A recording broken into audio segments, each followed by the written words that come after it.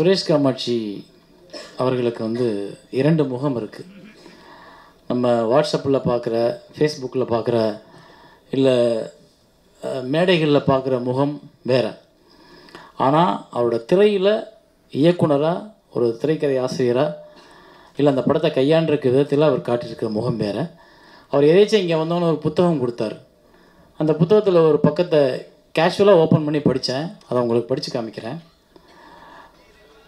டென்மார்க்கில் இருக்கக்கூடிய லோன் ஸ்கர்பிக் அப்படின்ற ஒரு இயக்குனர், அவரை பற்றி எழுதியிருக்காங்க. திரைப்படம் என்பது ஒருவரின் கற்பனையும் கனவும் கலந்தது. அதற்கு செயற்கை சாயம் எதுவும் பூச தேவையில்லை என்பதுதான் இந்த இயக்கத்தின் மையச்சரடு. இதில் தன்னை இணைத்து கொண்டார் ஸ்கர்பிக். இந்த இயக்கத்தைச் சேர்ந்தவர்கள் திரைப்படம் இயக்கினால் எந்த விதத்தில் இருக்கும் என்று தெரிந்தே மக்கள் திரையரங்குக்கு வரத் தொடங்கினார்கள். ஆனால் விருப்பத்துடன் வந்தார்கள். டாக்மே 95 இயக்கத்திற்கென்று வலுவான கொள்கைகள் இருந்தன. நடிகர்கள் மட்டுமே முன்னிலைப்படுத்தும் எந்த ஒரு சங்கதியும் திரைப்படத்தில் இருக்காது. அடுத்ததாக, நடிப்பவர்கள் யாருக்கும் ஒப்பனை செய்வதில்லை. அவர்களின் இயல்பான முகங்களைத்தான் காட்டுவார்கள். படப்பிடிப்பு தளத்தில் ஏதாவது பேசி நிறுத்திவிடுங்கள், டப்பிங் பார்த்துக்கொள்வோம் என்ற பேச்சுக்கு இடமில்லை. படப்பிடிப்பின் போது நேரடி ஒளிப்பதிவு மட்டுமே. இசையை பொறுத்தவரை தேவையான இடங்கள் மட்டுமே இசைக்கப்படும். இசைக்கருவிகளை சும்மாவேன உருட்டி தள்ளுகிற போக்கினை கடைப்பிடிப்பதில்லை. அடுத்தது, கேமரா கருவி தேவையானதை மட்டுமே உள்வாங்கும். பெரிய திரை என்பதால் அதை நிரப்புவதற்காக எல்லாவற்றையும் காட்டிக் கொண்டிருக்காது. அதனால் செயற்கையான ஒளியமைப்பு எதையும் தவிர்த்து விடுவார்கள். மொத்தத்தில் ஒரு திரைப்படம் எடுப்பதென்பது கற்பனை வளம் உள்ள எல்லோருக்கும் சாத்தியமாகும். ஒரு கனவு என்பதை டாக்மே 95 இயக்கத்தின் செயலில் காட்டினார் அந்த இயக்குனர் இப்படின்னு போட்டிருந்துச்சு. இதுதான் சுரேஷ் காமாட்சி.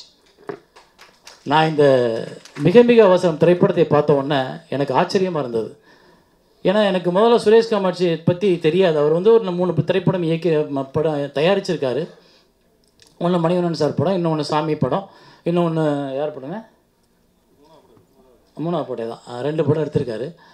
அப்புறம் நிறைய மேடைகளில் பேசுவார். பெரும்பாலும் வந்து முக்கியமான ஒரு தலையை எதிர்த்து பேசுவார். அப்புறம் வந்து பிரச்சனைகளை பற்றி பேசுவார். அதிகமாக குரல் கொடுப்பார் தயாரிக்கிற சங்கத்தில். இவ்வளோ தான் நம்ம பார்த்துருக்கோம் அவரை பற்றி. ஆனால் அவர் எழுதும்போது பார்த்திங்கன்னா அவரோட அந்த முகத்துக்கும் அந்த எழுத்துக்கு சம்மந்தம் இருக்காது. எழுத்து வேறு நடையில் இருக்கும். அவர் நான் அடிக்கடி பிரமிப்பேன். நிறையா செய்தி போடுவார். ஒரு குறுஞ்செய்தியோ புரிய செய்தியோ யாரை பற்றியாவது ஒரு கட்டுரை எழுதும்போது எழுதி அனுப்புவார். அந்த எழுதி அனுப்புகிற பார்க்கும்போது எழுத்து கோர்வை மிக அழகாக இருக்கும். இந்த எழுத்து கோர்வை அழகாக இருக்கும்போது இந்த ஆள் மேலே ஒரு சந்தேகம் வந்தது. ஆனால் திடீர்னு வந்து ஒரு மிக மிக மிக அவசரம் படத்தை போட்டு காமிச்சார். மிக தெளிவான, மிக அற்புதமான இயக்கம். அது மட்டும் என்னால் சொல்ல முடியும். ஏன்னா அந்த கதை வந்து ரொம்ப ஒரு மாதிரி சிக்கலானது. ஒரு கதாபாத்திரத்தை மட்டும் வச்சுக்கிட்டு அதையே சுற்றி போகணும். கதையும் வந்து பார்த்திங்கன்னா ஒரு சின்ன நூலிலை தான் ஒரு கதை. அந்த கதை வந்து ஒரு பெரிய அடர்த்தியான கதையோ, இல்லை 10 கதாபாத்திரங்கள் இருந்துட்டு வேறு டைமென்ஷனில் வந்து கதையை திருப்பவோ, இல்லை கதையில் ட்விஸ்ட்டு ஏகப்பட்ட கதாபாத்திரங்கள் புதுசாக வர்றதோ அதெல்லாம் கிடையாது. இது கிட்டத்தட்ட ஒரு எந்த மொழி படம் சொல்லப்போனால் ஒரு சைனாவிலலாம் அந்த மாதிரி படம் பண்ணுவாங்க, ஜாப்பனீஸ்லாம் அந்த மாதிரி படம் பண்ணுவாங்க. சின்ன ஒரு நூலில் எடுத்துகிட்டு ஒரு படம் பண்ணுவாங்க. இரணியன் ஃபிலிம்ங்க அந்த மாதிரி இருக்கும். ஒரு கொண்டு தெரியாத ஒருத்தனோட ஒரு கதையை மட்டும் சுற்றி வரும். ஸோ அந்த மாதிரி இந்த திரைப்படத்தில் ஒரு பெண்ணோட, ஒரு காவலர் வேலை செய்யக்கூடிய ஒரு பெண் ஒரு பாதுகாப்புக்கு நிற்கிறா, அவளுக்கு ஏற்படுற பிரச்சனைகளை பற்றி அந்த கதையை வந்து அந்த சின்ன உணர்வுகள் போகிற வர சின்ன கேரக்டர்ஸ், அந்த ஒரு தெளிந்த ஒரு தேர்ந்த ஒரு இயக்குனருக்கான ஒரு விஷயம் அவர்கிட்ட இருந்தது. அதை பார்த்ததுக்கப்புறம் தான் எனக்கு ஓஹோ சுரேஷ் காமாட்சி மேலே உள்ள மரியாதையும் மாறிச்சு. அவரை நான் சொல்ல ஆரம்பித்தேன், நீங்கள் நிறையா பேசாதீங்க, குறைச்சிக்குங்க, நிறையா படம் பண்ணுங்கள், உங்களால் நல்ல படங்கள் நிறையா செய்ய முடியும். ஏன்னா அவர் அடுத்தடுத்து தேர்வு பண்ணுற சில கதைகள் சொன்னார். ஜெகன் வந்து அந்த கதையில் இருந்தார். அதை என்கிட்ட சொல்லும்போது நான் சொன்னேன், ஜெகன் வந்து ஒரு நல்ல கதாசிரியர், கண்டிப்பாக அவர் எழுதுகிற கதைகள் எல்லாமே பிரமாதமாக இருக்கும். ஈவன் ராமன் ரெட்டி சீதை கூட ஒரு அருமையான கதை. அன்னைக்கு பேசப்படலை அந்த படம், ஆனால் இன்றைக்கி நிறைய பேர் பேசுகிறாங்க அந்த படத்தை.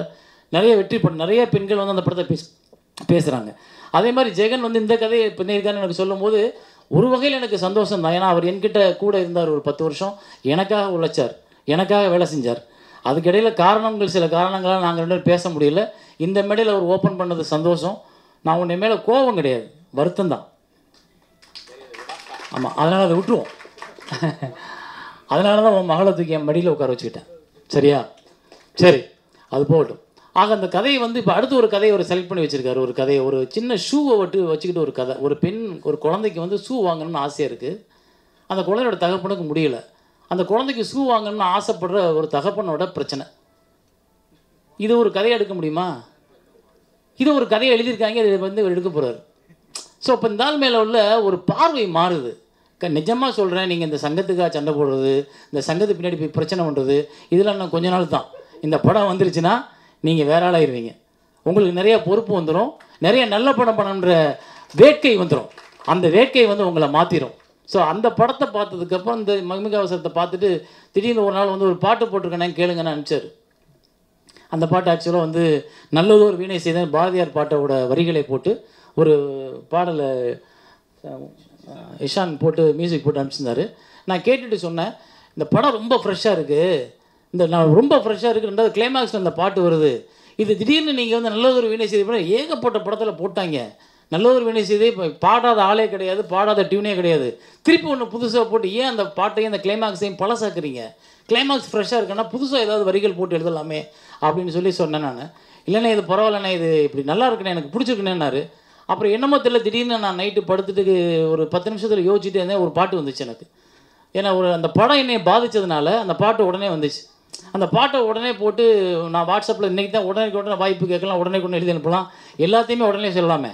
காதலே வந்து காத்திருக்க வேண்டியது இல்லையே, 5 நிமிஷம் போதும், நம்பர் வாங்கிட்டு உடனே சொல்லிடலாம் ஐ லவ் யூ அப்படின்னு. அதனால் வந்து பாட்டை உடனே எழுதி உடனே அவருக்கு அனுப்பிச்சிட்டேன். இந்த மாதிரி ஒரு பாட்டு போட்டு பாருங்கள் அப்படின்னா அவர் படித்து நல்லா இருக்குண்ணே அப்படின்னாரு. மியூசிக் டைரக்டர் கொடுத்தாரு. அந்த பாட்டு ஒரு வித்தியாசமாக வேற ஒரு பார்வையில் வந்துச்சு. இன்றைக்கி எனக்கு அந்த பாட்டை கேட்கும்போது மீட்டுவுக்கு அந்த பெண்கள் அந்த பாட்டை பயன்படுத்தலாம்.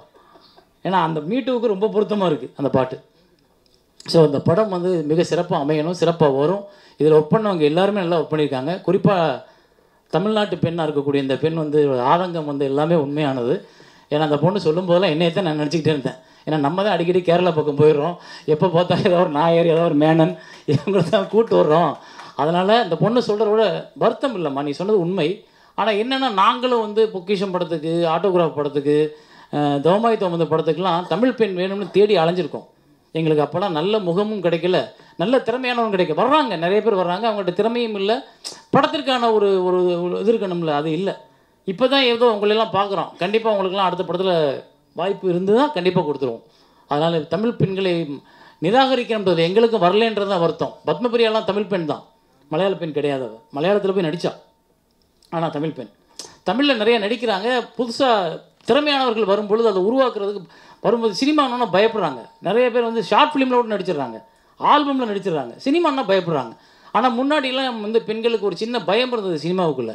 இப்போ அதெல்லாம் கிடையாது. பெண்கள் ரொம்ப சுதந்திரமாக தனக்கான இதை வந்து நல்லா நிறைவேற்றிக்கிற அளவுக்கான விடுதலை இருக்குது, சுதந்திரம் இருக்குது. இன்றைக்கி யாரும் பெண்களை வந்து முன்னாடி மாதிரிலாம் வம்படியாக கம்பல் பண்ணுறலாம் கிடையாது. நீ இதெல்லாம் பண்ணாதான் அந்த படத்தை நடிக்க முடியும் அப்படிலாம் எந்த டைரக்டரும் சொல்கிறது கிடையாது. அதனால் பெண்கள் வந்து என்னை பொறுத்தவரை நான் இதை ஒரு வேண்டுகோளாக எடுக்கிறேன். நல்ல திறமையுள்ள, நல்ல தகுதியுள்ள, அழகும் திறமையும் உள்ள எந்த பெண்களாக இருந்தாலும் தாராளமாக தமிழ் சினிமாவில் நடிக்க வரலாம். இது என்னோட ஒன் சார்பாக நான் வச்சுக்கிற வேண்டுகோள். நீ வந்தது சந்தோஷம். உனக்கு இந்த படம் வந்து ஒரு மிகப்பெரிய வெற்றியை தரும், மிகப்பெரிய பேரை வாங்கி தரும். ஏன்னா கண்டிப்பாக நீ ஒரு ஆள் முகம் தெரியாத ஒரு பெண்ணாக இருந்து இந்த படத்தை அந்த முழு கேரக்டரையும் தாங்கி படத்தை கடைசியில் பார்க்க வச்சுட்ட. உன் மேலே வந்து ஒரு பரிதாபம் வந்துருச்சு. அதுவே உனக்கு கிடைச்ச வெற்றி இந்த படத்தில். அதனால் வந்து உனக்கு இந்த திரைப்படம் ஒரு பெரிய ஏணியாக அமையும். இந்த திரைப்படம் வெற்றி பெறும்.